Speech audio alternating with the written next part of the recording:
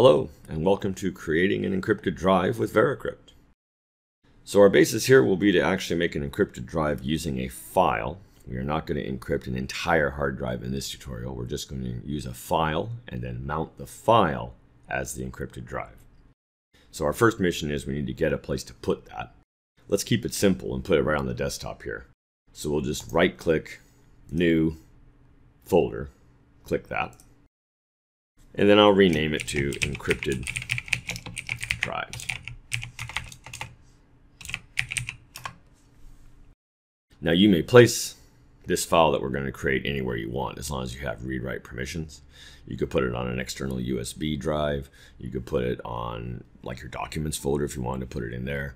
But just to keep it simple, we'll put it in this folder called Encrypted Drives here on our desktop. Second thing to do, of course, is run VeraCrypt. If you have not yet installed VeraCrypt, a link will appear up above here where you can go and see my previous tutorial where we installed it. But once you have it installed, if you have it in the taskbar, you obviously could just click the icon in the taskbar. In this case, what I'm going to do though is run it from the Windows key, just to make it easier to find if you don't have an icon on the taskbar. So hit the Windows key and type VER and VeraCrypt should show up. If you need to type a couple other characters, just go ahead and continue typing VeraCrypt and eventually you'll get the match there at the top. Make sure that it's selected. As you can see under Best Match, it is selected. Hit Enter, and VeraCrypt will run. So here is the VeraCrypt UI. What we are interested in is Create Volume. Click Create Volume. And that will run the volume creation wizard. Now you have several options here, 3. What we want is the first option that is already selected, create an encrypted file container. As I said before, you can encrypt a non-system drive or the system drive. If you actually want to encrypt the actual Windows 10 partition or Windows 7 partition, you can do that. We're just going to make a file in this tutorial to keep it simple. Click Next. And for right now, we're going to make a standard VeraCrypt volume. I will have a tutorial later to show you how to make a hidden volume. You can actually hide another drive inside of this drive, and people won't be able to see it unless you give them the right password. Pretty interesting feature. But for now, we'll keep it easy and just make a standard VeraCrypt volume. Click Next. Now we have to tell VeraCrypt where we're going to put this file. Click Select File. Now what we want to do is we want to navigate to our encrypted drives folder there. So I'm going to click Desktop, Encrypted Drives, double click that folder. And then for file name, we'll just choose an easy name like an encrypted drive. Click Save. You do not need an extension. Click Save. Do not save history. It is generally not a good idea to save history. There's no reason to let someone that's doing an examination on your computer to know what the names of your drives were. So we just will never save history. In my tutorials, we would never do that. Click Next. The encryption algorithm that we're using is AES, which is the most recommended encryption algorithm, mainly because it is hardware accelerated on most modern processors, i7s, etc. So we're going to use AES. VeraCrypt defaults to 256-bit AES with XTS mode, which means it actually has a little extra swizzle to make it harder to crack. This is good. 256 is good up to top secret level in the US government, so it should be a decent algorithm for what we're doing. And the hashing algorithm is SHA 512, and we have no arguments with that either, so we can actually leave both these things alone. Click Next. Now you have to pick how big you want your drive to be.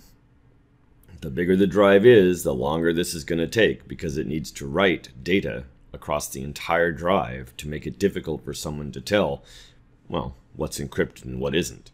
So it basically will automatically set the drive up with data all across it. So it, well, for lack of better, like I said, it's harder to see what's encrypted and what isn't.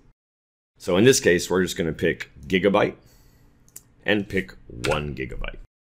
Now remember, it's going to take up the entire space that we assign. So you want to make sure that if you got to have enough space for that, right? 2, you don't really want to do what they're saying there about a sparse file container. Generally, you want to go ahead and just let the thing take up all the space in one fell swoop. You don't want to only use what you're going to need per se. That's what a sparse file is. Nah, it's probably better to let it go ahead and just take up the whole thing. Again, makes the drive a little bit faster because it doesn't have to keep reallocating free space. And number 2, it just makes it easier to hide all your stuff per se. Click Next.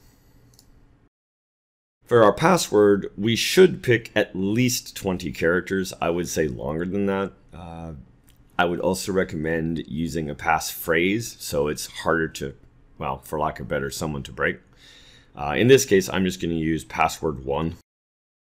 We don't really need to do anything fancy here, so I'm just going to use capital PASSWORD 1.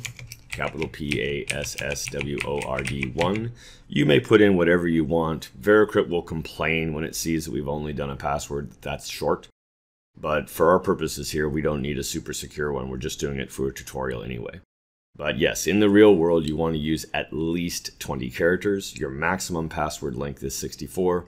I would always recommend, again, using a passphrase to make it easier for you to remember what it is. But remember, don't pick a phrase that's like a common quote. Don't go say, "I'll be back," that would be bad because that's in dictionaries and people know what that quote is. So you want to pick something that's a phrase, but not something that just anybody could figure out. How about picking a whole bunch of random words or something like that? That would work pretty well. Later on, I might do a tutorial on a thing called diceware. And diceware lets you roll dice to pick words in a giant list. That's an interesting way to make a passphrase. That way you have a bunch of passwords, but there isn't anything in the real world that someone would know that would, like a movie quote, that would know what that phrase came from. So next, we are going to use the personal iterations multiplier, the PIM. What this does is it iterates that password a number of times to, again, make it harder for someone to be able to crack it, either through brute force cracking or through a dictionary attack. So in this case, let's go ahead and select Use PIM. And we'll go to Next once we did that. It'll, of course, complain about the short password, but that's okay for our purposes. We'll just hit Yes. So now we have to choose what the number of iterations will be. The default iteration value is 485 if you don't set something. What we'll do is we will set it to 600. You will have to remember that number. You will have to remember that number because you'll have to enter it when you go to mount the drive. But this is good because, again, this adds one more thing that you have to know to mount the drive. And someone might be able to figure out what your passphrase is, let's say, or in the case of my horrible password, their password 1, they might figure that out. But what they're not going to figure out easily is that personal iterations multiplier. And because of that, even if they have that password, it's going to make it really hard for them to mount it. Now you see the little option here to display your PIM. If I click on that, it'll show that I put in 600. Generally, you never want to do that. You never want to display your passwords or your PIM. And the reason why is in case you've ever been infected by malware and you didn't know it. There are malwares that actually will take screenshots of your computer. And if it's taking screenshots of your computer or someone's walking behind you, right? Shoulder surfers, right? If you click on that, someone can read what that PIM is, or they could read your password. So generally, you never want to display it. Again, it doesn't matter here because it's just going to be thrown away when we're done with the tutorial anyway. But in the real world, please try not to ever display your PIM or your password. It's just safer that way. Click Next. It'll complain about PIM being larger than the VeraCrypt default. Yeah, if you actually told this thing to have like 6,000 rather than 600, that's going to take significantly longer to boot and to mount. But in this case, 600 isn't going to take that much longer, and it's over what the default is, so it should be good. We're fine. Click OK. Then we need to pick the format. Since this is a 1 GB volume, I'm just going to go ahead and pick NTFS. You could pick FAT. It's unusual to use FAT anymore unless you really, really need to. exFAT is a format that was made by Microsoft for external hard drives, like SSDs and things like that. Feel free to use exFAT if you want. It is actually made for external drives like what we're doing, because this basically is an external drive. I usually just use NTFS. It works fine, and it has all the attributes, ability to save all the attributes. So click NTFS, select NTFS. Leave the cluster size the default. You don't need to change that for this tutorial. And like I said before, I prefer that you didn't use dynamic. There isn't anything per se wrong with it, but again, you should probably let it allocate all the space it needs up front. Now we need to move our mouse around, do some random mouse movements, and you can see this thing collecting random data from the mouse movements there. The reason you need to do that is to make it so your key is more randomized and the system is more randomized that you're going to use to encrypt it. This makes it again harder for someone to actually hack into it or brute force attack it. Once that green bar is completely filled, you are good to go. Click Format. And it'll take a very short time. I'm on an SSD, so it doesn't take too long.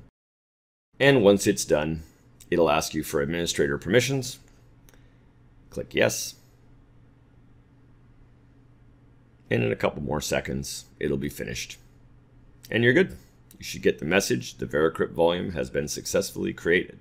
Now, depending on how fast your computer is, that actually might take a little longer. It's okay. Or it might be a little shorter. That's okay too. Click OK. The wizard asks you, do you want to go back and make another volume? Nope, we do not need to do that in this tutorial. Click Exit. And we are now ready to mount our file as a drive in Windows. Part 1 of that operation is to select a mount point. In this case, we'll select D. Seems like a reasonable mount point. I generally don't use A or B just because those used to be used for floppy drives and I still have weirdness on my own. That's my own personal thing there. I prefer to use D to start off with, but you may use any of the letters that are showing up here. We'll just use D. If you don't have a space for D here, you might need to go down to a different one. That's fine. So D is good for us. What we need to do now is select the file that we just made. So click Select File. We'll go to the desktop, go to our encrypted drives folder, and inside the encrypted drives folder we will find that file and encrypted drive. Again, we do not need to have a file extension on this. It's irrelevant in TrueCrypt. It does not need a file extension. It could have a .hc extension if you wanted it to, but you don't need to have that. So just select that file that you made in encrypted drives and click Open. Now you need to mount the drive that you have selected. Click Mount, and it gives you a dialog box asking for your password and your PIN. So for our password, go ahead and enter password 1 that we just used. And we need to enter our PIN, so we click Use PIN and type in the PIN that we put in, which was 600. At least that's the one I used, 600. In a later video, I will go through and do things like key files, etc. But again, for this video, I'm trying to keep it as simple as possible. So password 1 in the password box, 600 in the PIN box, and click OK. It'll take a couple seconds, and VeraCrypt will mount the drive for us. And we should see it here. So in our GUI, we'll actually see the drive, the volume, what file it was, the size of the volume, what algorithm it's using for encryption, and the type of volume. In this case, it's not a hidden volume, it's a normal volume. So how do we use it? Easy. Open Windows Explorer. And if you scroll down to this PC, you will see your local drive, and then right below it you should see your encrypted drive. Again, depending on what drives you have mounted, it might be farther down, but your encrypted drive should be right there. Just click on D, and this is your drive. It acts just like any other drive that you would mount to Windows. So if you wanted to add a new file, you would just say New Text Document, and now you have a text file. You can open it, edit it, and save. And that file actually is like any other text file. Pretty much can put anything you want on this. It acts just like any kind of normal file or any kind of normal drive. One thing that might be true on yours, since you just made this encrypted drive here, it may actually not have a name. If it doesn't, you can always just right click on the drive that you made, select rename, and then name it whatever you want. In this case, I'll leave mine set to encrypted drive. And you're good. We now have an encrypted drive in VeraCrypt. I'll go ahead and close my Windows Explorer here. Now, one thing. Once you're done using this drive, you need to dismount it. So we go down here to dismount and select that, and it will undo our mount.